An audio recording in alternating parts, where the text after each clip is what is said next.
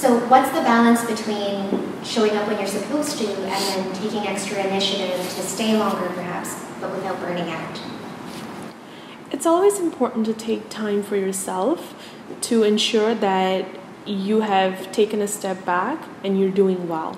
When I did the long hours in general surgery, I remember I would wake up at 4 in the morning, I would drive downtown, our round started at 5:30, I would round with the whole team. We would go into OR at about 8, and the physician I was with would sometimes do 12-hour surgeries or sometimes do 20-hour surgeries. We would be in OR till the morning after, or sometimes at night we would do emergency epis or choles. Then we would round on patients the day after, and then I would go home. Door to door, it would be about a 30-hour day sometimes. And I remember feeling exhausted. I remember just not wanting to do anything once I got home, and it felt like a waste of time and effort.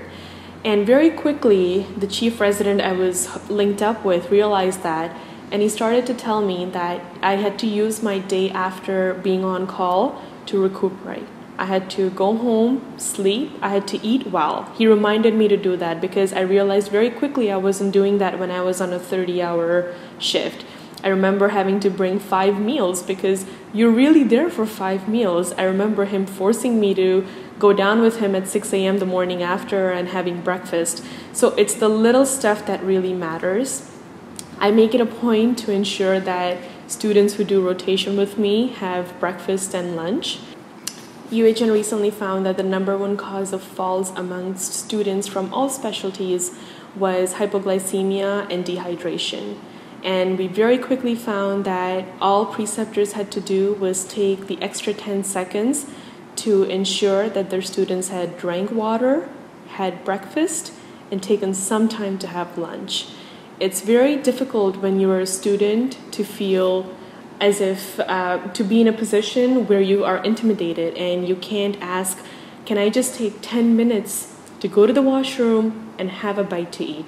And it's okay to do so. Remember that the rest of us are humans too. We're not going to penalize you for asking the time to do that. And if somebody does penalize you for that, it's not you, it's them.